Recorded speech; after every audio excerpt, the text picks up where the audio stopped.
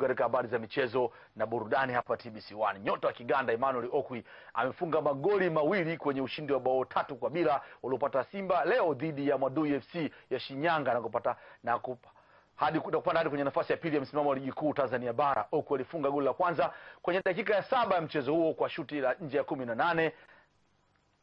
Akaongeza goli la pili kwenye dakika ya 67 kwenye kipindi cha pili, na goli la tatu likatiwa kimiani na John Boko Adebayo kwenye dakika 72 ya mchezo huo, na kuifanya Simba iendelee kuwa na matokeo mazuri kwenye msimu huu wa ligi kuu Tanzania bara. Inaweza ikawaletea tabu sana. Okwi!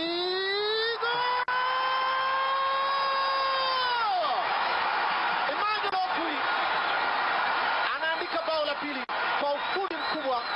Piga changa, akasukuma mpira ule wavuni.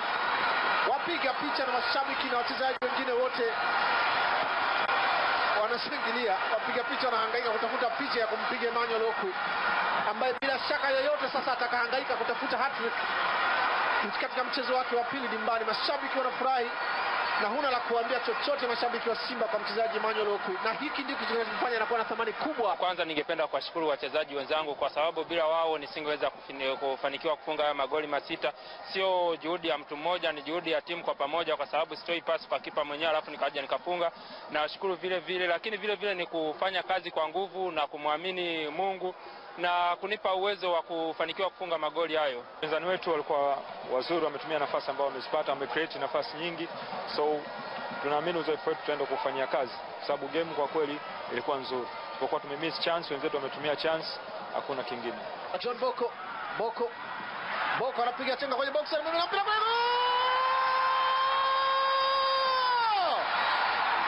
John Boko anaandika bao lake. Anaandika bao John Boko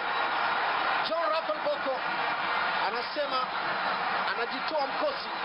Yaani kweli John Boko anafunga goli lake la kwanza akiwa na Simba, anajitoa mkosi dakika 70.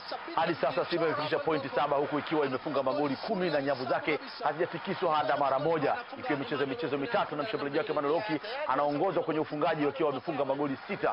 Kwa upande wake John Boko, goli lilofunga ni goli lake la kwanza kuifungia timu hiyo ya Msimbazi tangu ajiunge nayo kwenye msimu huu akitokea Azam FC ambayo aliichezea kwa karibu mwongo mmoja. Katika mchezo mwingine Mbeya City wanakoma kumwanya mpata ushindi mwembamba wa bao 1-0 dhidi ya timu ya Njombe Mji ambayo hadi sasa haina pointi hata moja na haijashinda mchezo wote, ambao imepoteza mechi zake zote 3.